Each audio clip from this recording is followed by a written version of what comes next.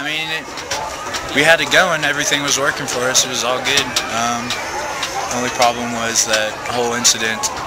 Besides that, we had it under control. How were you guys able to game plan for them? Did you guys watch any film or anything at all? No, not really. They run the same offense as us, so we've been practicing that for a while now. It was a pretty good game. Talk about your play tonight. You had that punt return for a touchdown. You also caught one for a touchdown. How were you able to accomplish that? My teammates blocked for me. Gave me the ball and I took it in. So couldn't do it without them.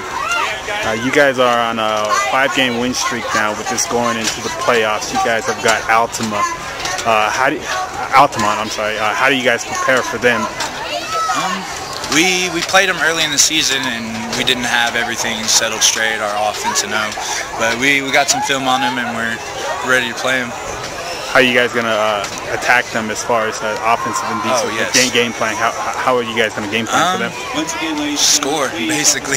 Whatever we have to do to score. We just got to take out number 2 and that's their guy. If we can stop them, we can win the game.